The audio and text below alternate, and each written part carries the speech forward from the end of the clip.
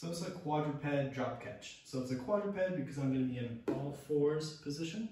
Then from here, I'm going to be doing drop catches. So I'm going to raise the ball up, I'm going to let it go, I'm going to try to catch it. Now, it's be dynamic, so I'm going all fours.